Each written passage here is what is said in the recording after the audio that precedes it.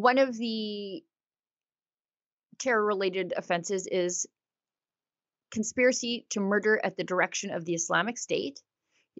He's also been charged with aggravated assault for something that happened outside of the country, ostensibly hacking at a crucified prisoner with a sword. I suspect it probably should be murder, but I guess the problem is they can't prove maybe who the victim is and whether or not he died, although I'm pretty sure he did. So those two end up coming to Canada through our immigration system, which the Liberals were in charge of. Then the elder Eldidi gets his citizenship. Well, that's a great way to sponsor all your other terror apologists or actual terrorists in your family to come to Canada through this family sponsorship program. So I'm sure that there's a whole host of LDDs in this country. And so the Liberals are sort of on the hot seat for this, as they should be. The House of Commons SECU, that's a Security and Public Safety Committee, has convened in a sort of, it's not unprecedented, but unusual summer sitting to do their best to pass a motion to recall the immigration minister and the public safety minister to testify at the House of Commons about why this happened. Because the entirety of this, outside of the ISIS video that was filmed in July outside of the country, every aspect of this up until the arrest happened on the Liberals' watch. And by the way, that terror attack very well could have happened, save for the fact that French officials tipped the Canadians off to what was happening. So I think the elder Eldidi had been outside of the country in France, and I think French officials got information about a terror attack that was being planned in Canada by him. So they tipped off the Canadians. Had they not done that, it very likely would have happened. So the Liberals, they know who the bad guy is, though.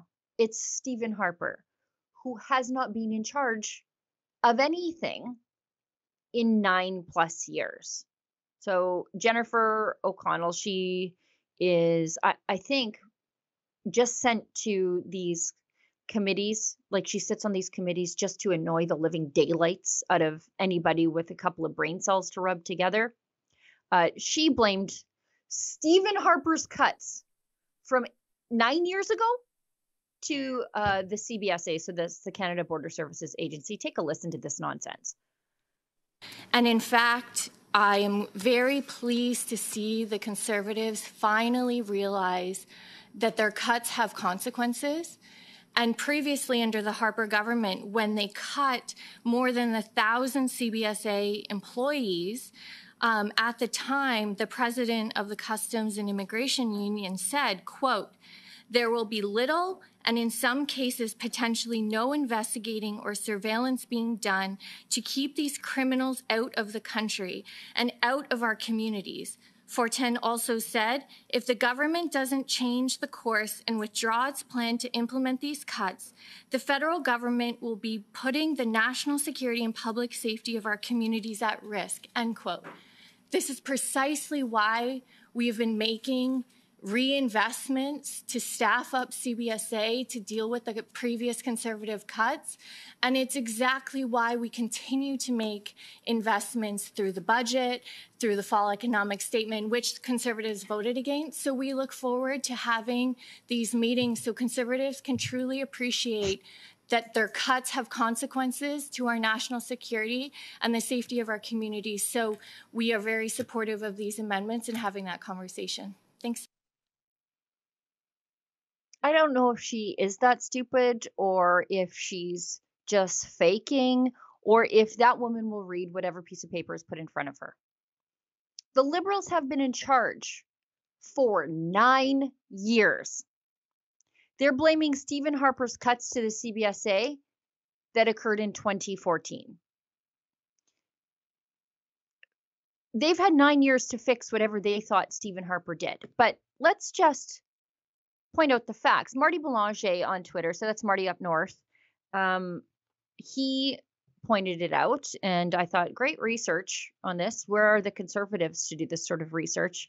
Marty doesn't work for the Conservative Party, but they've got researchers, and they should be pointing this stuff out every time a Liberal trots out the specter of the ghost of Stephen Harper as the culprit for their failures.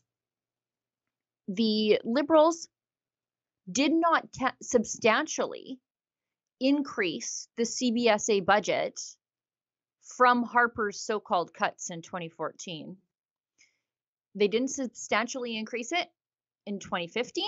It basically remained the same. They did not substantially increase it in 2016. Again, stagnant funding at the CBSA. So if they thought it was a problem, why didn't they do anything about it? Gets worse though. In 2017, the Liberals cut the budget. So they're blaming Stephen Harper's cuts, but actually they cut it from they had the CBSA budget lower than Stephen Harper's funding. And then throw into the mix, I think it was the 2018 tweet from Justin Trudeau, that welcome to Canada tweet, when he thought he was going to be so cool and troll Donald Trump, because Donald Trump imposed an immigration ban on, I think it was 5 failed states where you couldn't verify somebody's identity on their passport, if indeed these countries even issued passports. That was the state of affairs. Trudeau tweeted out, welcome to Canada. To those fleeing persecution, terror, and war, Canadians will welcome you regardless of your faith. Diversity is our strength. Welcome to Canada. So, oh, sorry, that's 2017. So that is the year that Justin Trudeau cut the budget. Now, Justin Trudeau's welcome to Canada tweet caused a near collapse in our border screening because of the influx of illegal migration. Now, to get an immigration review board hearing, it is years worth of wait. So you come into Canada, you used to have to do it at Roxham Road. Now they'll let you do it at an airport. The Liberals said they closed Roxham Road. Yeah, but they also said you could just, instead of claiming refugee status at an illegal point of crossing or irregular point of crossing, you could just do it at Pearson. So we cut out the middleman, I guess. We took the human traffickers out of the equation from upstate New York. And so it caused such an influx that now it is years long after you make your asylum claim, and we just let you go into the country. Heck, we'll even put you up in a hotel in Niagara Falls or some touristy place like that. I started thinking about back in 2015 when Stephen Harper, he wasn't an oracle. He did not have a crystal ball. The man had a crystal mind. And he was bringing in a piece of legislation called Bill C-24. And what C-24 would do was address exactly this problem. So if you were a dual citizen, which is a good thing, because if we do this to people, it doesn't leave them countryless. You just go to your other country.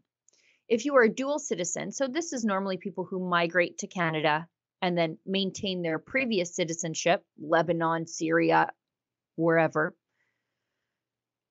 and get charged and convicted of a terror-related offense, we will strip you of your Canadian citizenship. So you might go to jail here, or we might just deport you, but the chances are you're going to go to jail here, do your time, and then we kick you out of the country.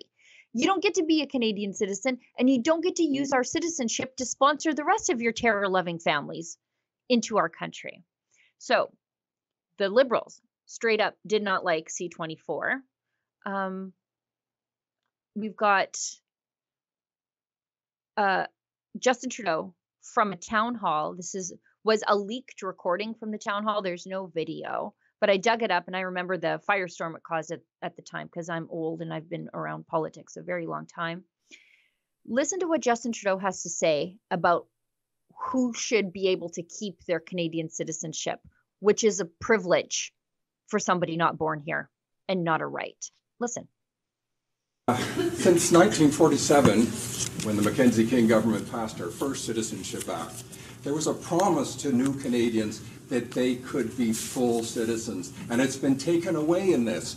The idea of actually removing citizens and deporting somebody who might have been born here but happens to hold dual citizenship is absolutely disgusting. Yep. What are your views on it? Yes, yes.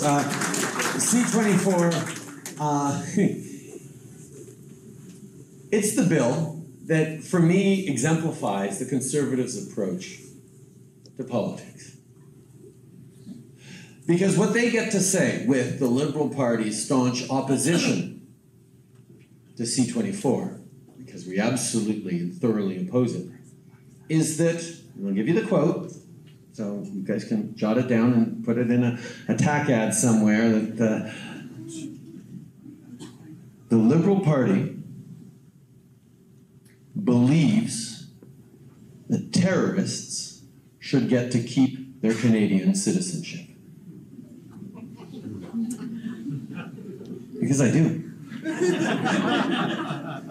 And I'm willing to take on anyone who disagrees with that. Because the question is, as soon as you make citizenship for some Canadians conditional on good behavior, you devalue citizenship for everyone. A Canadian is a Canadian is a Canadian. I mean, personally, I'm envious of new Canadians because I have no merit in being Canadian. It was an accident of birth. I got to be born here, and that's just what I am. New Canadians got to choose Canada. You got to choose to come to this country, or your parents chose to come to this country. And that's a very powerful statement. And the idea that we would say that we'll give you your citizenship, but for the rest of your life, you have to be on your best behavior. Now, you can say, best behavior, fine. You get a traffic ticket. Yeah. If we give you your citizenship, something you are not entitled to, you do. I think you should have to behave yourself. Perhaps you should not be using the privilege of being a Canadian citizen to plot terror attacks against your fellow Canadians.